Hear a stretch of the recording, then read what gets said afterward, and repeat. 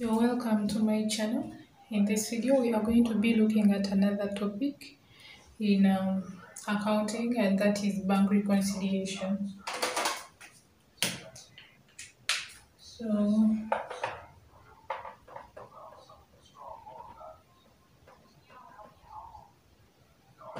we're going to look at bank reconciliation, and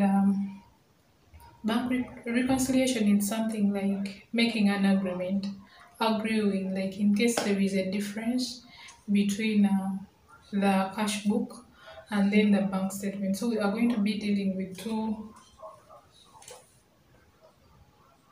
statements, the bank statement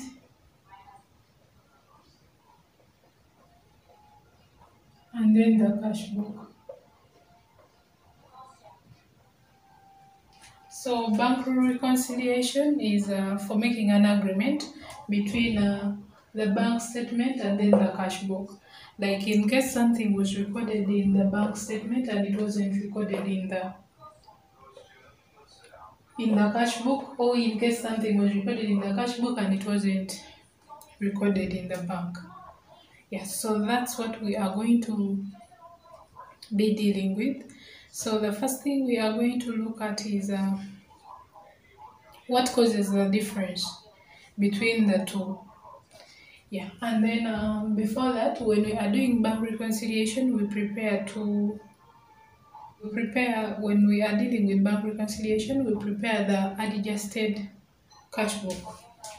So we shall have the adjusted cash book.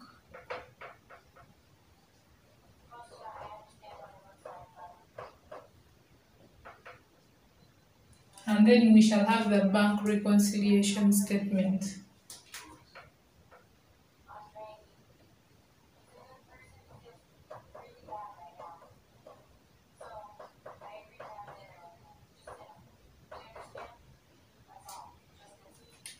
The bank reconciliation statement. So these are the two documents.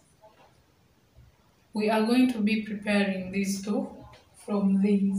Like they give you the bank statement and then the cash book, all the items that appear in the bank statement and the items that appear in the cash book. Then you're supposed to prepare the adjusted and then the bank reconciliation.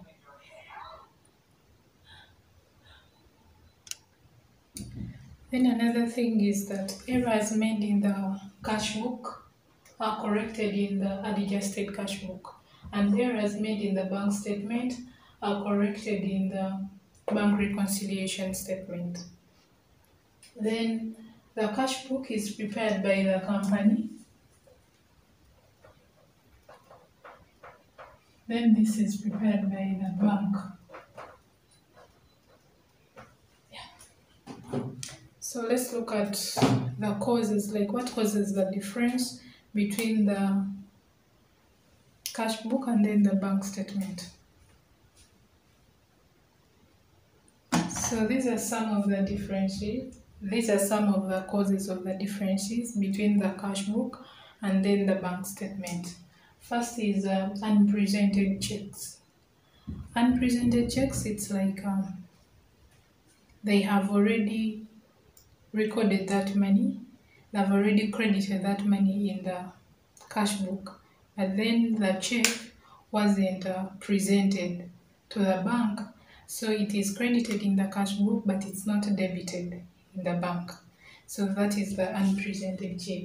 Then the uncredited, as you hear, uncredited, it's not credited in the bank, meaning it has been debited. It has been debited in the cash book but not credited in the bank. So that can cause a difference.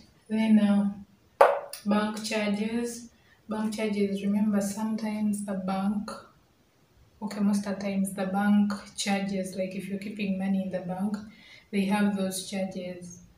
Yeah, they can be monthly or annually. So those bank charges can be recorded in the bank statement, but when they're not recorded in the cash book, so they can cause a difference. Then we have errors. Errors can be company errors made in the cash book, or they can be bank errors made in the bank statement. So Errors can be things like overstating, understating, omission, stuff like that. Yeah, so errors can also cause the difference between the cash book and then the bank statement. Then standing orders. Standing orders, it's like it is an order that is given to the bank by the company for the bank to be paying maybe the bills of the company.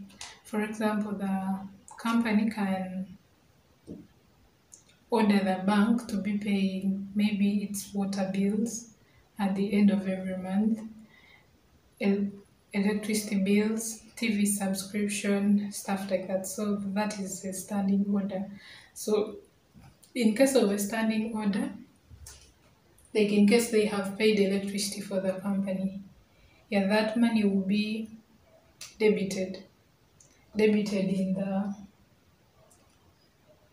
bank statement, but not credited in the cash book.